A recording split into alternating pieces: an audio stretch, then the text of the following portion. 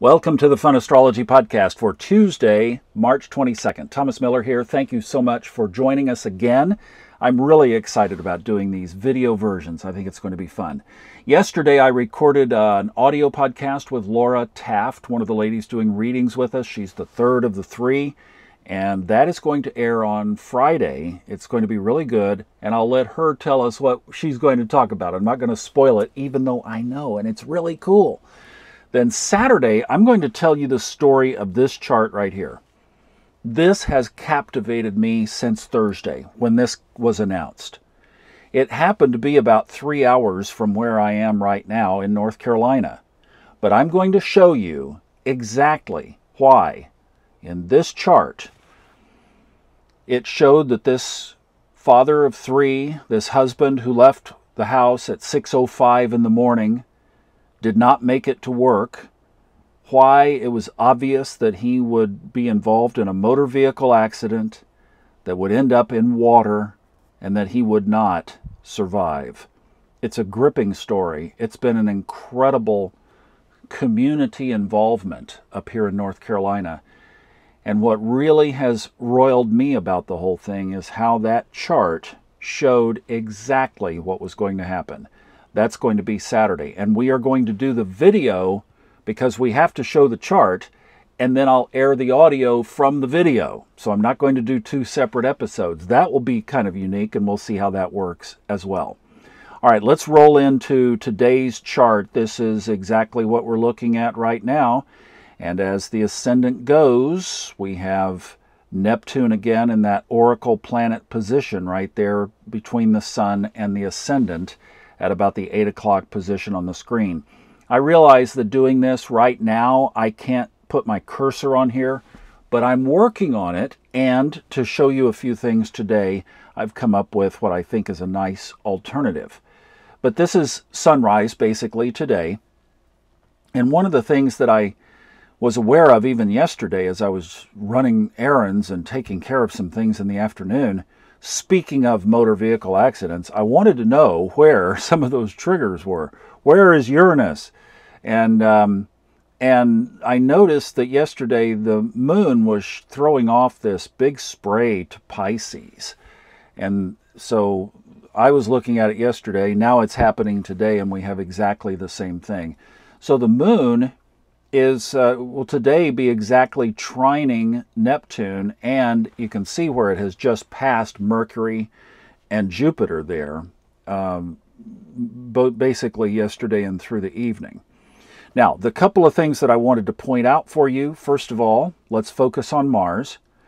This is that 72-degree minor aspect to Eris, and I just thought, let's at least put this on our radar. So there's Mars up in Aquarius at 12 degrees. This is a 72-degree aspect. So 12, 24, there's the pair. And that is the aspect there between Mars and Eris. Okay, I wanted to show you that.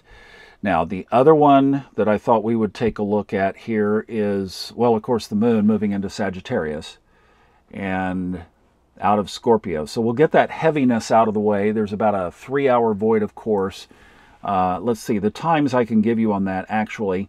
The void, of course, will start at 12 noon today, and it enters Sagittarius. The moon enters Sag at 3 p.m.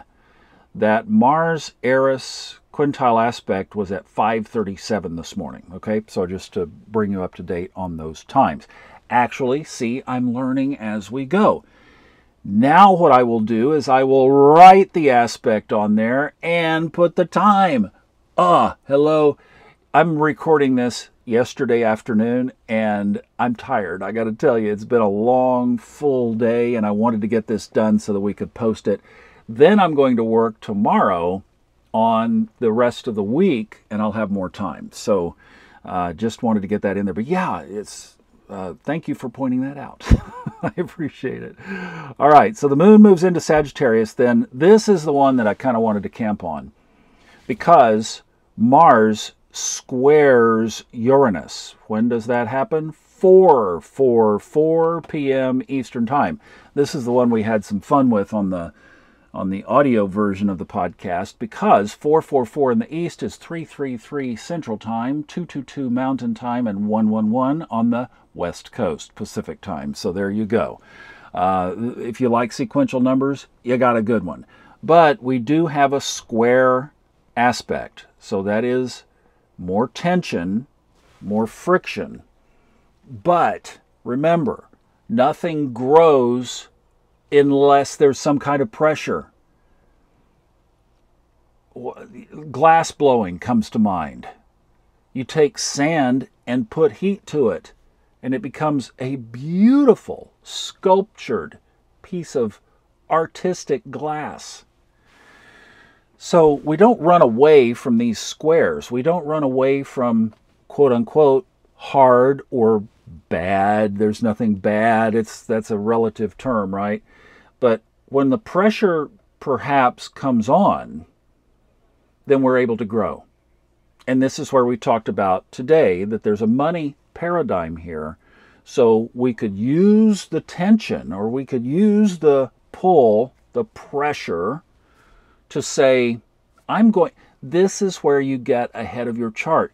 You could say, I am going to sit down and come up with some really powerful ways that I could reinvent Aquarius, where Mars is, where I could reinvent things related to money. Now, where do we get the money? Well, because Uranus is sitting right there, you see it, in the sign of Taurus, the little bull with the horns. And Taurus is ruled by Venus, and Venus is the money planet. So, also Libra, but basically astrology honors Taurus as being the area where Venus mostly relates to money. So, this is where we say we could take a look at this aspect, and in conscious living, we could say, we have force, we have power, Mars, we have oomph. Well, we can use that to reshape our money paradigm, because we've got a perfect opportunity, a perfect window, a perfect little day, basically. Today and tomorrow, if you will. Yesterday, today, and tomorrow, if you were anticipating this. And we work on our money. Those are the aspects for today. Thank you guys so much for checking back in on this. I think the visuals are going to make a huge difference, and this will only get better and better and better. All right? Have a great day. I'll see you back tomorrow for Wednesday's video episode. Have a great day.